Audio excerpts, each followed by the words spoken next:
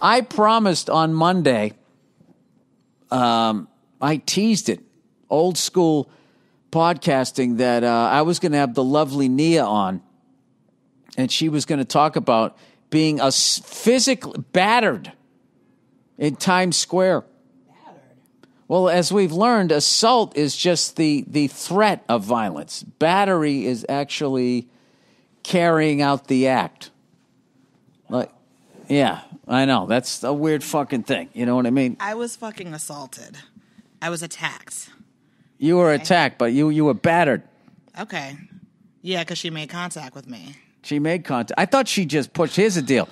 We was walking, minding our own business. We got off the subway, and we were going in Times Square, a couple blocks up, coming down from the Upper West Side there, right? And we got off on, well, what is it, 49th Street or something like that, 50th Street, and we were walking down to Times Square, and we had I was like, wow, there's look at all these fucking people here. Times Square was never this crowded. So crowded. Yeah, it was crazy crowded. And somebody I was with was like, no, it's always been this crowded. It's like, no, it wasn't. When I first moved here, this was all like porno shops and shady people, and it wasn't like this. It wasn't an M&M store and a bunch of people going to go see the fucking Lion King. I love how you keep like saying this as if like you weren't here when all that stuff happened. You were here when all that stuff started to change. You're acting like you're like the narrator from fucking Taxi Driver or something. Like, oh, when this city is full of grit and grim. It's like you were here when it was like cleaned up and touristy. Why do you keep talking like you're... Because it wasn't. Like you're looking back on it like you're some, 70s fucking grizzled guy. I'm not saying that. It wasn't. When we left here together, like... When we left, I came here in 94. I know, but like all that stuff had already like changed when we left, when we moved to LA. So it's not like you weren't here for the M&M store and all the things that have happened since then. That's what I'm saying. I don't understand what you're saying. When I came here... I know, but you're also like, you're acting like you came here and wow, I'm back now and it's so different. You were here when all those changes were made. This city since we left, turned into a giant... Years ago? Yeah, it turned into a giant Bed Bath & Beyond. But I feel like it was like that when we left. No? Am I crazy? You're crazy. Oh, okay. No, I guess it wasn't that crowded. It wasn't. I used to work in Times Square when I worked at MeTV, and I don't remember it being that crazy. I remember working there when the Naked Cowboy was still around. Do you remember the Naked Cowboy? Yeah, but even that was part of a sillier time. I remember when I first came here, there was a Howard Johnson's in Times Square with a payphone that I sat on with a stack of fucking quarters or whatever the fuck it cost, cold calling people like I was in Glengarry Glen Ross trying to find a place where I could have a room in an apartment. Mm-hmm. And they put me on hold. Yeah, that's what and it was shady. Mm-hmm. So, yeah. And when all of a sudden there was 94, 95, when did the M&M store come in? But it was somewhere Giuliani was just starting to clean it up. Mm-hmm. Tompkins Square Park was just all fucking junkies. I remember the M&M store being there when we were here. I do remember the M&M store. Yeah. It just has always struck me funny that like an afterthought candy would somehow get this spin-off that became this huge hit. It is fucked that it's a whole store. I get the Hershey store, which is way smaller. What do you mean? M&M has always been in the game. They have those commercials, that one that comes on every Christmas when Santa comes down. He's like, oh, they are real. Like, he is real. And then he faints, and then the yellow one goes, Santa? You know what this is, Nia? This is the generation gap between you and me. Oh, I always forget that sometimes. Yeah, I guess that's true. Because I'm so emotionally mature? Yeah, well, because you're so old, and I just forget. I forget you're a decade older than me. That's right. And I landed you. I know. You took the best years of my life. Old Billy Grizzled Nuts somehow ran you down, caught you sleeping at the fucking watering hole there in the Serengeti. I really screwed up, didn't I? You did. I pulled you in the deep water. So anyway, are we going to talk about my assault and battery? Wait, assault and battery. How about that? You got battered first, and then she assaulted you with her words. I mean, whatever the fuck it was. I don't, dude. I'm not a lawyer. God, all right, I get so Come on. like upset thinking about it. I got one microphone, so All right, you got to come. So we're walking. So we're walking down there, and I'm remembering my fucking New York, and you're like, "Oh, you were here when it fucking came here." Do you This all used to be peep shows and homeless people pissing in the garbage can. There's an 80-year-old person saying the same thing, and you give them shit. Well, you were here when the M&M store came. What the fuck does that mean? No, from the 80-year-old person, I'd be like, yeah, sure. But I just feel like you're doing this like weird, like New York beat. But you were here longer before. No, this is you long before I just was. shitting on me for no fucking reason at all. I'm literally telling you my fucking experience. Why is your shirt open, like 5 buttons at the top? What's going on right now? Because I was going to change into a T-shirt, and then I said, oh, fuck. I got to do this podcast because they're going to come to pick me up. Florida DJ, or like, I don't know what it is. It's a hot one out there, folks. And I got the tunes to cool you off. This is Cool in the Gang with fucking stick your balls in some ice there. All right. Dumb mustache. All right. Dumb mustache is fucking paying for a bill, yeah, baby. it is, baby. All right. Someone on you give Starsky a little hutch over here every once in a while. Sorry. Okay, so we get off, and evidently I am waxing poetically, as you like to say, about I don't know what. I mean, I went to the fucking peep shows. I'm not going to say with the comedians. When we first came, we took the bus down. We got off at the Port Authority. It was the dirtiest, fucking grossest place ever. But literally every single time you talk about Times Square, you're like, I remember when it used to be this, and now there's an M&M store. It's just like, we get Every time? You're old. Yeah, yes, every time Times Square comes up, you're like, they got the M&M store down there? I mean, what is going on? It's like every single time you say that. I just think it's a funny store. Okay. I guess I got to wear... Let's get back to the fact that they have their own fucking store. Yeah, okay, sure. I mean, I'm not trying to disrespect them. I'm not trying to disrespect them like they're on the level of Kit Kat, but they're not Hershey. Hershey was like the greatest generation, World War II. Are you saying that Kit Kat is like below, like one of the lower rung candies? Because I strongly object to that. Listen, who's kidding who? All right? Who is kidding who? All right. Like... if we were going to put it into like a band. Okay. All right. Who's going to be at the top, you're saying? Yeah, if you're going to say like this band is a derivative of that band, or they're a wannabe this band. M&M's, they're this weird sort of like, I don't know what kind of band they are. I don't want to shit on anybody. I can't believe you're about to try or trying to find a reason to trash M&M. They're like the old school, like they are like the consistent top. They are, but are they worthy of the store's like 3 floors high, and you walk through Times Square and you always see somebody with those fucking yellow bags. It's like, what the fuck are you buying? You can get M&Ms at a fucking deli. But they also have the merch. They have like the plushies of all the M&M characters that are in the commercials. Don't ever say plushies again. Okay, they have merch. Okay, and then they have like shirts, and then they have like M&M, like cookies with M&Ms in it, and brownies with it. Like it's like everything having to do with M&Ms that you could like. Yeah, they sold out. Okay, well, Hershey's consistent. Hershey's just fucking the candy bar, the kisses. They got a nice, modest fucking store in Times Square. Hershey just totally fucking sold out. M&Ms, you mean? M&M, sorry, M&M. Are they not a part of the same company? We should probably do our research on that because they might be like the same company. First of all, don't do research, and isn't everything owned by like 3 different fucking people? That fucking pedophile with his own goddamn island, he probably owns them, right? Yeah. Come on, you're not going to roll with me with the pedophile billionaire? No. With his own island? I hope he fucking gets killed and burns in hell. So. And then what? That's all I got. And they put him out. That's it. They light him on fire again. That's right. That fucking jackass pretended to kill himself so he could get out of fucking jail. Exactly. I feel like he's going to get to hell and the devil's going to be like, oh, no. No. There's a worse place for you. Anyway, so getting back to Times Square and my story. So we're walking by the M&M store, and I'm like, what the fuck? and we're just walking, and you're walking with another buddy of mine, and I'm a few back, and I just see this black woman comes up and just fucking, I thought she just pushed you in the shoulder. Mm-hmm.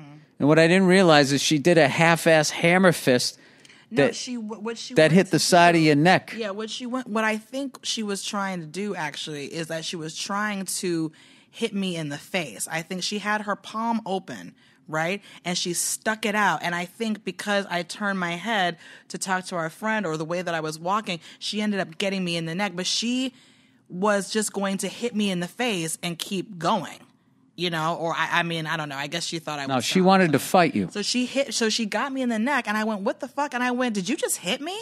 And she goes, "Yeah, bitch. What, bitch? What, bitch?" And just got all in my face. And at no, first she didn't. What? She didn't get in your face. What do you mean? You don't remember the bald fucking jerk off in between the two of you? Before that happened, though, I was like, "Did you just hit me?" Can I tell my fucking story? Like, why am I on here? To listen to you talk about how you, like, you know, don't like M&Ms? Or can I I'm the M&M candy that came to life and got in between you and that fucking lunatic. But at first, like, she hit me and I went, "Did you just hit me?" And she goes, "Yeah, bitch." And at first I'm thinking, did I accidentally bump into her? And now she's like upset. And then that literally lasted 2 seconds. And then I got fucking heated and I started like cursing at her. Then you were in between. And I don't even remember what I said to her. I was just like, "Fuck you, bitch. Let's go." Or whatever it was I said. Cause I did a quick scan of her and I was like, "Oh, she's like 98 pounds soaking wet. Like I can take her. This is easy." She had like this blue wig on. She was skinny as a rail. I was like, "I'm going to fucking beat this bitch up." And then you were in between us and we're going back and forth and going back and forth. And then finally I'm like, I'm not actually going to fight this girl. Like, am I really going to get into a physical fight in Times Square and like broad ass daylight and fight? Like, I'm not going to fight this girl. I'm a mother. Like I had to come back to myself and remember who I am. And you were screaming at her until I don't remember that part. I remember, this is how I remember I'm it. talking about what's going on inside of me internally. Okay?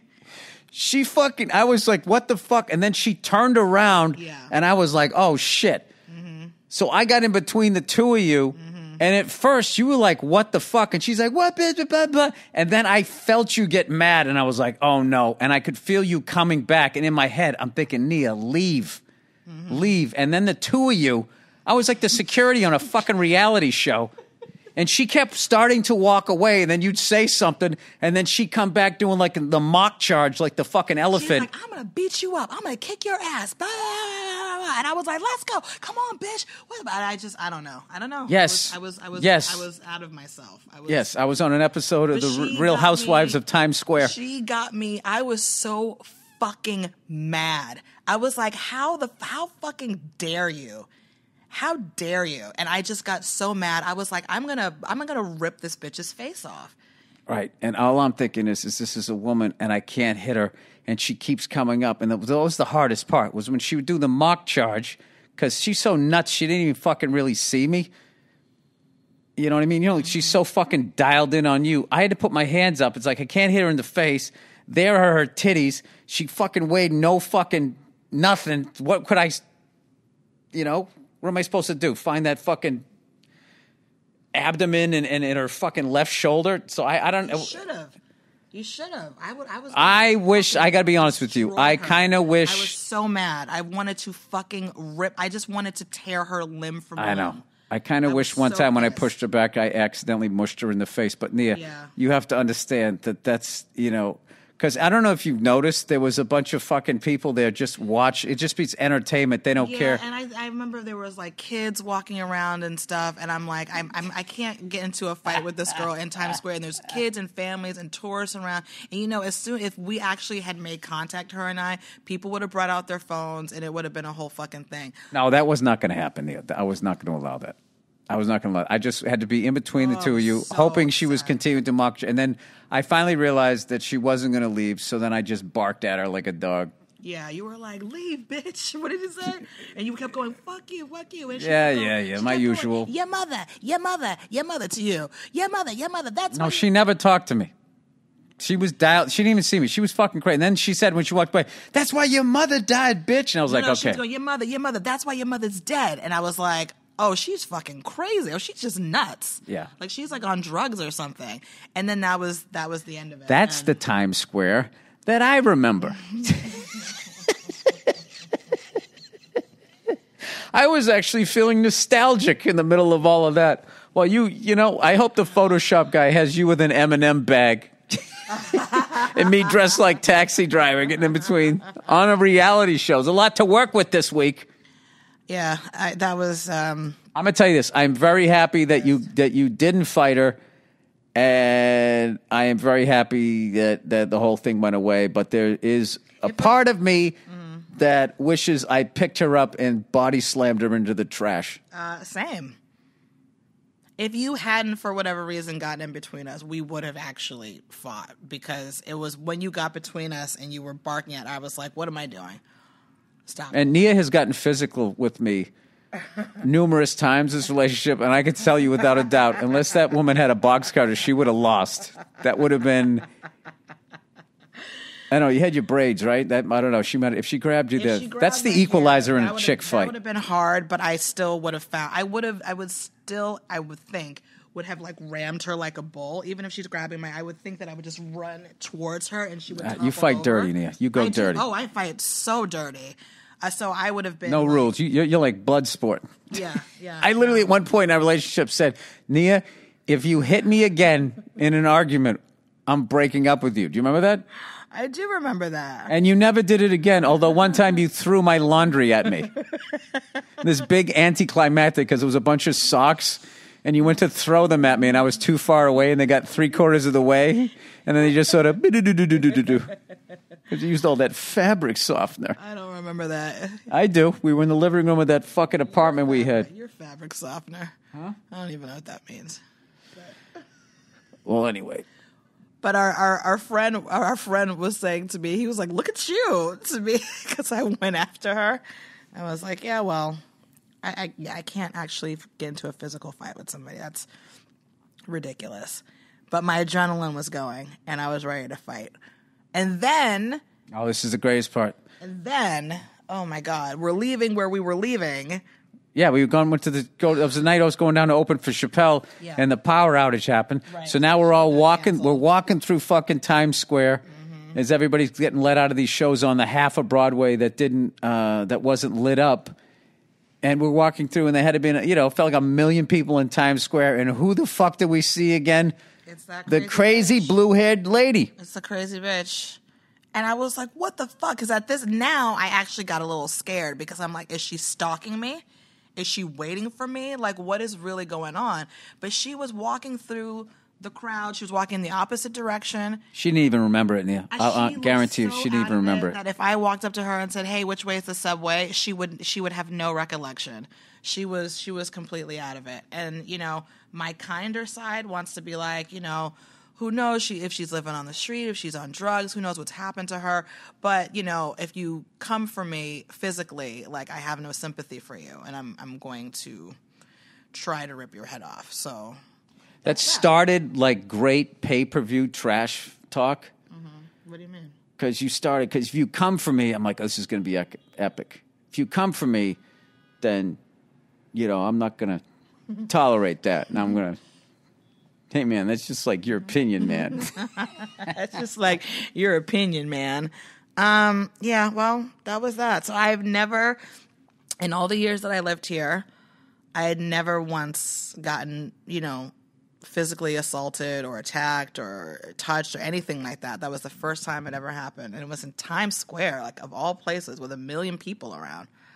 But she was nuts, and she just saw me and just went after me. It's just so funny that you say in Times Square of all places, because the Times Square that I remember